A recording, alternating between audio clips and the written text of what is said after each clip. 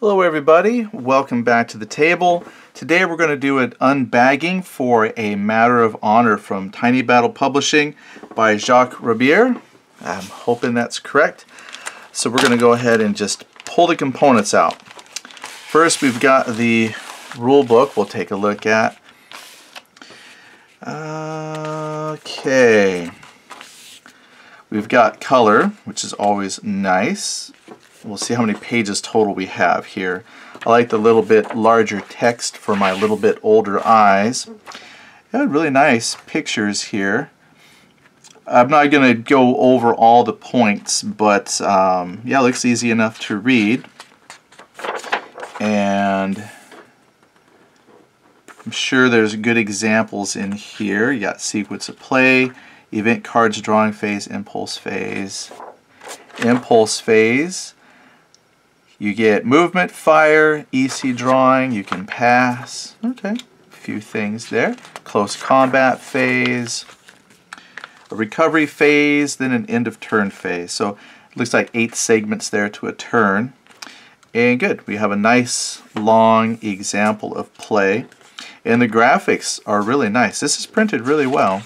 Very clear, easy to read. A nice ad for Phantom Division. That was an add-on for the what was it? Was it during one of the reprints? And then you got that was like an extra add-on there. And then some frequently asked questions at the end. Okay, good. So we're looking at approximately 10 pages of rules. But in actuality, it's probably more like 8 pages of rules because examples of play. And then of course, sometimes the first page is kind of a introduction. So maybe 7 pages of rules. That's good. And we'll have to see how the game plays. And then on the back, just a couple of ads. Alright, and then you got Matter of Honor. Okay. And so what exactly is Matter of Honor? Well, let's read it. So long before it became the site of Charles Lindbergh's landing after his first air crossing of the Atlantic Ocean, and later of a renowned international air show, the town of Les Bourget, in the outskirts of Paris, was the scene of a bloody battle between the French army and the Prussian forces besieging Paris in October 1870 during the Franco-Prussian War. A Matter of Honor is an action-packed 2-player tactical board game using a simple but effective area impulse activation system. The game captures the dramatic intensity of the Battle of Les Bourget and its desperate house-to-house fighting. Added chrome includes a random event card system featuring historical events that players use to influence the outcome of the battle. Units are companies of elite Prussian guards facing determined French regulars and National Guardsmen in a fight to the death over a matter of honor. Sweet. Yeah, it sounds good. I've been waiting on like an area impulse game to try. I mean, I've got a couple, but in a small footprint I think will be good. And we'll have to see how it solos. That's sometimes a question people ask is how does it solo? I'll let you know because I do plan on playing this solo because a lot of my friends that play war games are into miniature war games, not so much the board games. So I usually play all my board games solo. So we will try this one out solo. Here we've got 2 player aid cards.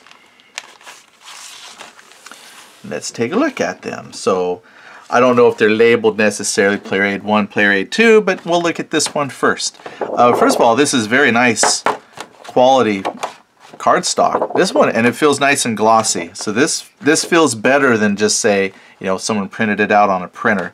Obviously this was printed on a printer, but I mean this is like a really nice cardstock they use, nice glossy.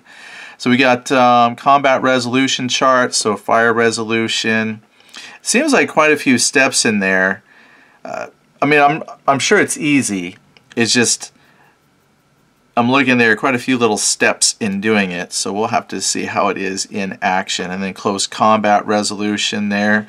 But looks like it's detailed out very, very well. Terrain effects chart, perfect. How it affects your movement. Boundaries, which apparently are going to be important because again it's an area, so you have to know, be able to identify your boundaries and how crossing those boundaries make a difference. Special rules. Counters. I think the counters look good. They're going to be kind of the smaller size. Well, no, they're pretty good size. Well, they look pretty good size.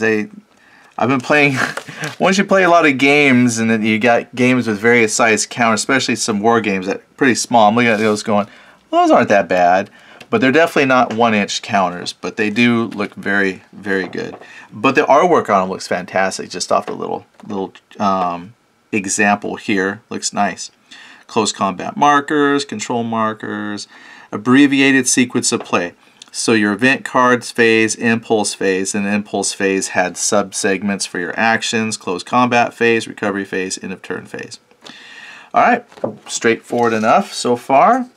Here's another one, the setup chart. One player would take the role of the General Bellemare and control the French forces as the French player, while the Prussian player will control the Prussian units of General Budritsky. Event cards, so on and so forth. Game on. Okay, cool. Setup of the French units on the ready side. Perfect. Looks like this will have quite a few counters. I mean, not as many as larger games, but this is going to be a pretty good amount. Well, 2, 4, 6, 8, 12. There's one there. Oh, there we go. Then you got 16, 20, 24, 26, 30, 34 for the Prussians. And then optional free setup rules. Ooh, okay, I like that. That's good.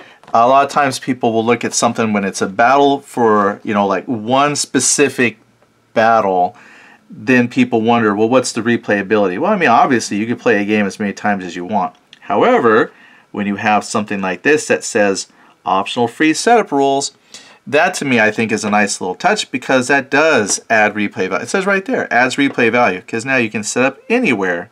That's nice.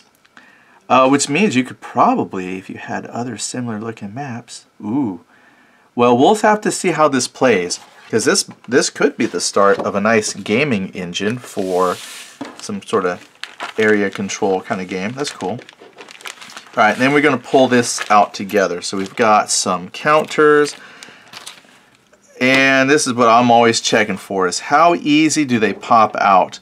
A lot of times, that, you know, the quality of the counters for Ziploc games can vary greatly from company to company, and even sometimes within the same publisher. You know, they cut good one day, they don't cut so well another day. And these are coming out very well. A couple of them definitely popped out easier than others, but overall these are coming out pretty good. I'll probably take an X-Acto knife, because the nubbins on some of these are holding them together pretty good. I know it's interesting, because some people don't care too much about the counters. I mean, I think everybody cares about the counters, but what I mean is they don't care if they trim corners or anything like that. They just punch the counters, play the game. And these are coming out pretty good. One complaint, though, I've seen people read in comment sections is, normally with Tiny Battle Publishing games, they complain how they're very sticky on edges. These, I am very happy to say, are not sticky at all. They actually feel like well-polished counters. I mean, I used to be able to take some and kind of stick it to my finger, and it would just kind of stick. These are, I don't feel any sticking at all, which is fantastic. So these are actually really well punched and put together counters. There's no sticky edges, and they're coming out pretty good. So they're cut very well.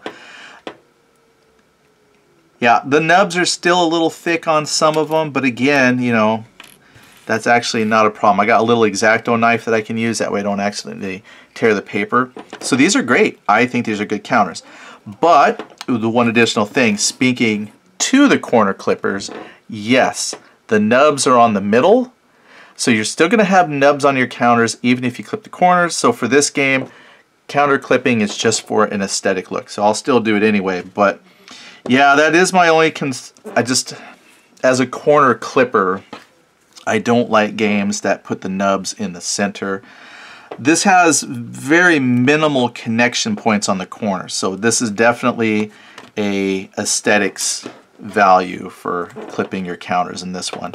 Yeah, some of these counters are just popping out really good. Some of them are just a little stiff there, but they're stuck at the nubs. So they're going to come out really, really well. So thank goodness for that. And no sticky. I even tried a couple here off of this the mini counter listing here, and again, no sticky edges. So consistent print in the counters. I also don't see any misaligned. I mean, a person could argue, oh look, it's ever so slightly over, but in general, I haven't seen any counters that are grossly misaligned. So this is great. The counter job in this game is fantastic. So I'm just gonna pick these up. And the artwork looks really good too. I mean, I could move the camera in. Let's just move it down a little bit without giving you too much vertigo there as I shift. But if we just, and then stop the camera from wobbling. Yeah, they look good though. I mean, I like the artwork on them. They're very easy to read. You only got a few numbers to track. You can clearly see the unit. So again, I think the counter work on this particular game, top notch. Very, very good.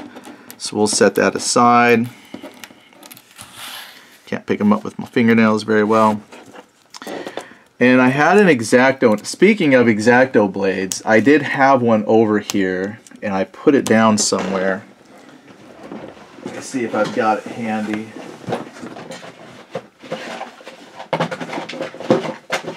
Well,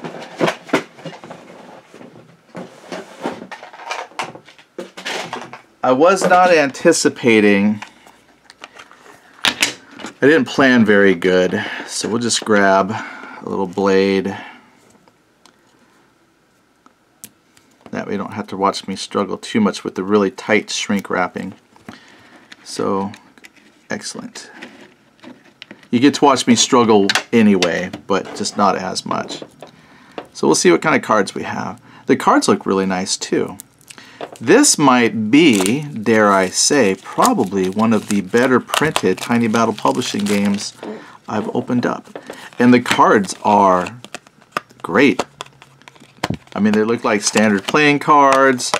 I like rounded edges. And they have a nice firmness to them. These are great cards. The artwork is good, very legible, fantastic. In phase, reshuffle. Yeah, these are really nice cards. Got some, looks like the Prussians get a deck and the French get a deck. This is great. We won't look at every single card, but you know, they got pictures. Looks like a different picture for each type of card, so you don't have repeating pictures. Good stuff. Yeah, Opportunity Fire, so they got the same artwork on the same card type. Yeah, these are really nice cards. Again, fantastic. And the big thing that people will ask about is the map. So being a Ziploc bag kind of a game, it is a paper map. I'm going to shift the camera back up, so it'll probably go wonky here for a second on you. Sorry. I think this is an 11 by 17. That's like a standard size for Tiny Battle Publishing. But I like this. So this is the map laid out in its entirety. So if I lift the camera up a bit, you can see, looks like most of it here. Little turn track. Okay, what I like about this is one, all that's on here is a turn record track. They could have put that on one of the other cards. I prefer maps that have very little, if any, play aids on them. So just having that one little turn track here is acceptable. It's fine. But otherwise, the artwork looks good. Again, everything is very legible. This is a really well printed map. I'm very happy with this. We'll have to see how it holds up to usage, because again, being a paper map, they crease really easy. But on initial look through, what I like here is it's not already getting frayed, and you know, right here it's turning white in a couple spots from the fold. But overall, this is really good. Clearly read everything. Here's the cemetery, the numbers. This is great. I know this sounds more like a review, you know, if I'm trying to tell you how good everything is. So far, components and what you get in this game are really nice. So let's just summarize. You get your map. You get a deck of event cards. How many exactly? You get 24 event cards. You get another really well done rule book. about 7 pages of rules to play the game. You get, I think it said 120 counters. Does it say the size? Yes, it does. 5/8. So not quite, just a little over, little bit, just slightly bigger than 1/2 inch.